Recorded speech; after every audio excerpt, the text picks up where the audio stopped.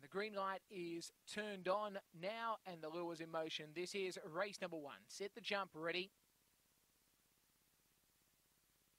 And racing, Bungalow Ebony began well from Jack B. Quick, who goes straight to the lead. Third posse, Tracy Bay, King Happy, and American Mustard down the back. And Jack B. Quick leads the way by about 5 to 6 lengths on American Mustard. Then came King Happy, Bungalow Ebony, and Tracy Bay. It's Jack B. Quick who leads down the side from American Mustard. As they turn, it's still here, Jack B. Quick, and Jack B. Quick wins the first from American Mustard. Third spot goes to King Happy from Bungalow Ebony, and back in the tail of the field there will be in Tracy Bay.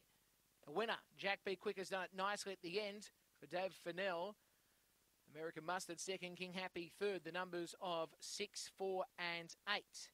The 6, as I said, first trained by Dean Fennell, owner trainer.